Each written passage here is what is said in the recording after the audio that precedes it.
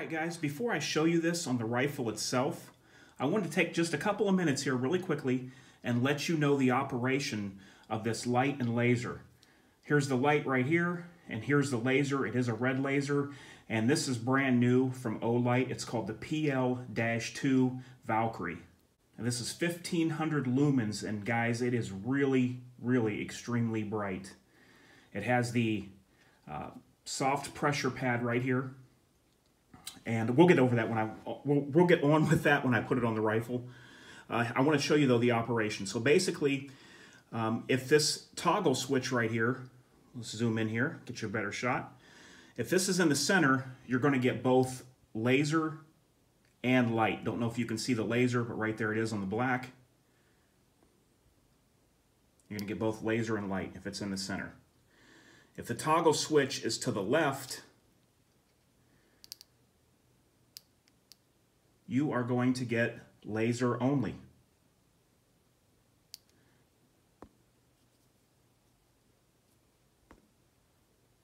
The toggle switch is all the way to the right. Of course, you will get the white light 1500 lumen only. Very bright, guys. Kind of blows my Surefire X300 Ultra out of the water as far as brightness and lumens goes. As far as durability, I have no idea yet. I'd have to test that. So it does have the latch lever right here. I really like this.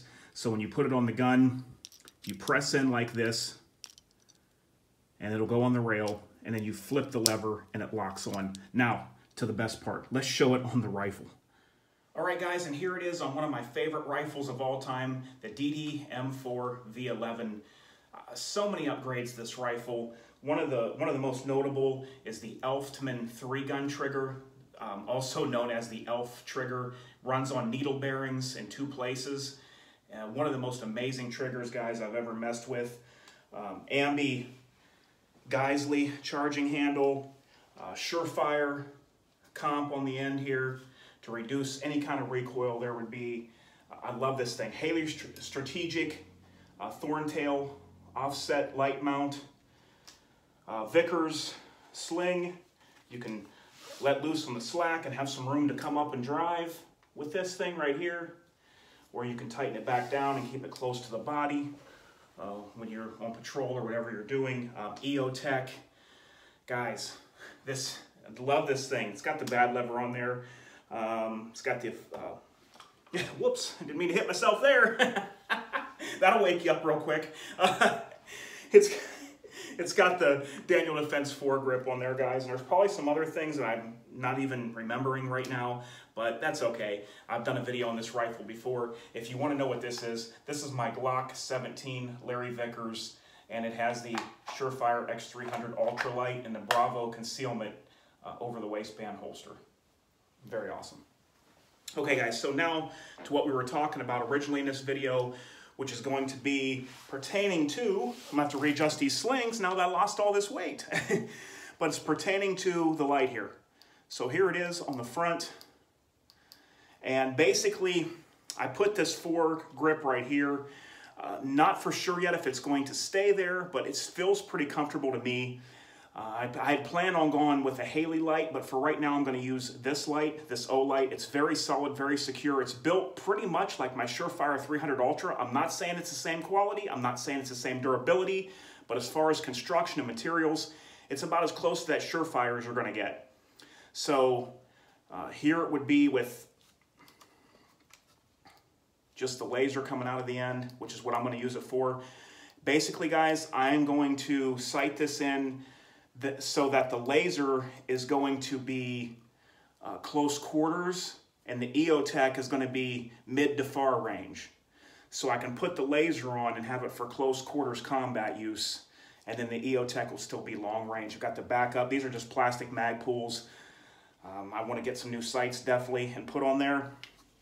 But for right now, I'm loving this, guys. Also the Ambi Seekins Precision Ambi safety selector, probably, I would have to say, one of the best safety selectors that I have ever tried before. I just love these. Somebody had given me one, a really good subscriber of mine. You know who you are. I'm not going to say this guy's name. just for security reasons of who he is. But you know who you are that sent me this, and I love them. I'd put them on every AR that I own. Very nice quality, very easy to put on, and I just couldn't be happier with the Sequence Precision ambi safety. So me shooting left, it really comes in handy for me.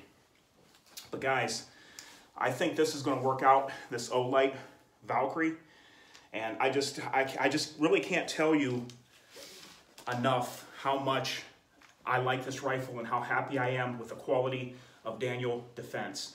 I may be getting out this next Saturday and getting some shooting in and doing some things like that. Maybe I will get some video for you guys. It just depends. I like to enjoy the range, so we'll see what happens. I was trying not to go real long with this video, guys, so I'm going to try to stick with that thought, but yeah.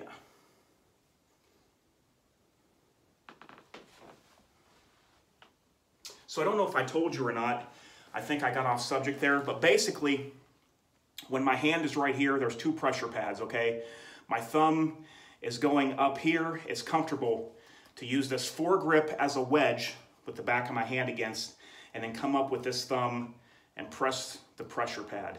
Now, how this pressure pad works is touch and go for steady on, and hold any past 1 split second, and then it'll, when you release, it goes off, which is very tactically minded for this light to have. And what I mean by that is, if you're clearing a house, a building, etc., and you're really in a risky situation where that light could be do or die by an enemy seeing where your position is, if you're holding this pressure pad down, you want to think as little as possible if there's a reason why you have to turn this light off, and the quickest thing that you can do is just release the thumb.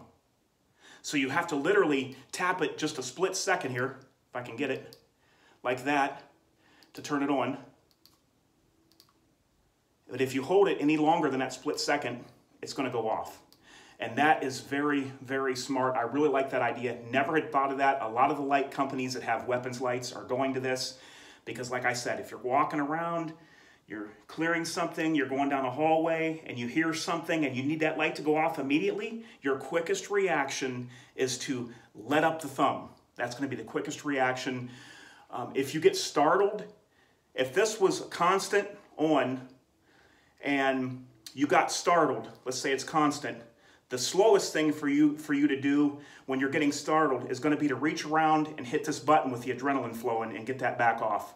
The easiest thing to do is to just let the thumb go back and off. So very ingenious way to run a light if you need it to go off quickly. So there it is, guys. Let me know what you think. Let me know if you have a Daniel Defense and what you think of it. All right, guys, I'll be back with you real soon with more videos. This is DOF, Defender of Freedom, and I'm out.